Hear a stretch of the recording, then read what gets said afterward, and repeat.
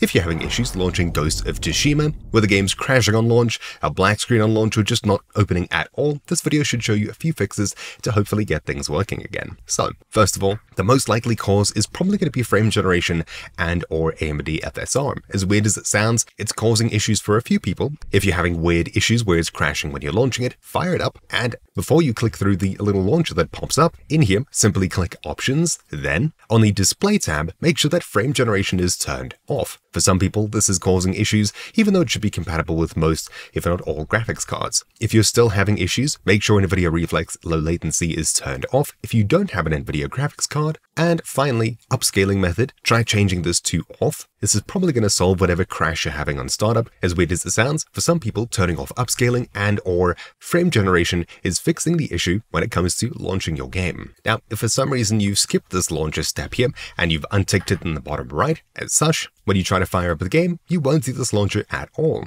In order to get it back, right-click the game in Steam, choose Properties, and then on the Launch Options section over here, add -- launcher as such, and it should reappear the next time you start the game. So, even though we have it unticked, there you go, you can see the launcher is here. If I were to remove this, as such, will be dropped straight into the main game itself anyways, as you can see. Now, obviously, if you haven't already, you've probably got a pop-up saying to update your graphics drivers. If you haven't done so, it's a very good idea to do so, especially if you're running older hardware or more outdated hardware. Besides that, unless you're getting some specific error messages on screen that you can go ahead and Google, the last thing I'd probably recommend doing is disabling any kind of overlay such as Discord or statistics programs like RiverTuner or MSI Afterburner, etc. Those kind of things can cause some weird instability with certain games, causing it to crash before it can even open up. And finally, of course, speaking of instability, if you overclocked your CPU or GPU, anything like that, try and temporarily disable any overclock to see if it fixes launching your games. If it does, then your overclock may be a bit too much for this title in particular.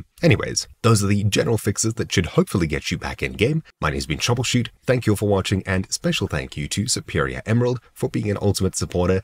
I'll see you all next time. Ciao.